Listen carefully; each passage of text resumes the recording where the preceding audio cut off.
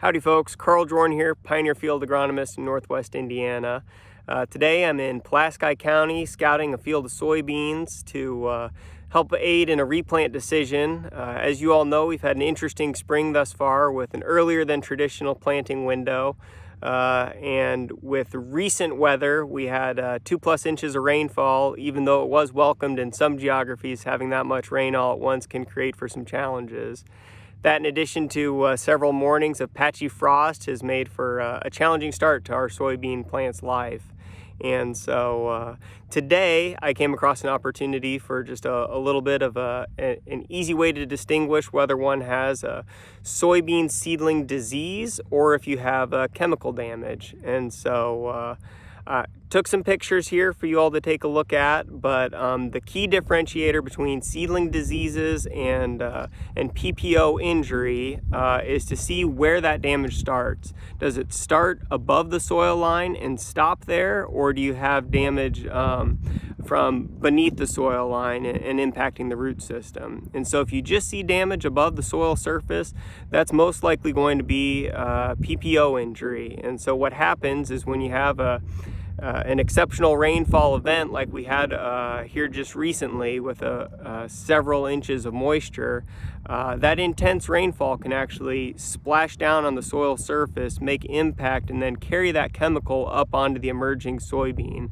And so depending on the stage of the soybean seedling's life, if it's at crookneck stage or the cotyledons are just slightly above the ground, that can make for a very easy way to impact that soybean seed. So look for brown necrotic spots. As long as we don't pinch off the soybean completely, as long as that burn is not so severe, the soybean seedling's likely to carry on. So long as we can preserve a couple of those cotyledons, even one yet, that main growing point is going to continue on.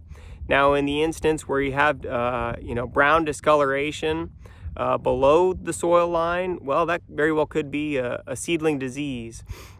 And in years like this, where we are relatively cool, or we have slow to emerge soybeans because they've been in the ground for 4 weeks' time, seeing seedling diseases is very likely. And so the best way to guard against those seedling diseases is to put them in the best position for success. In terms of field conditions, we'd like to make sure that soil is as well aerated as possible, whether that's tile work or potentially some conditioning of the seed bed before planting.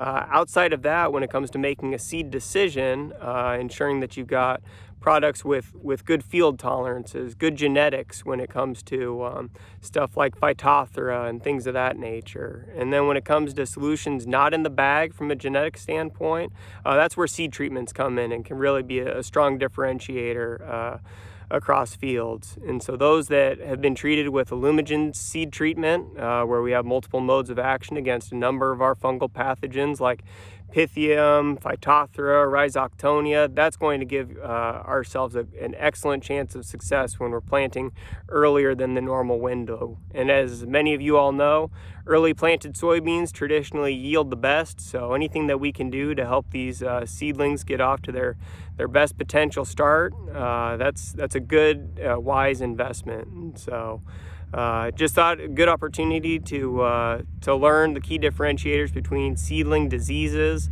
and PPO injury, and that's all I have for y'all today. So stay safe. Hope the rest of planting goes by quickly for those of us that have some acres left to go, and for those of us that have most of our seed in the ground, hope we continue to have a great start to the growing season.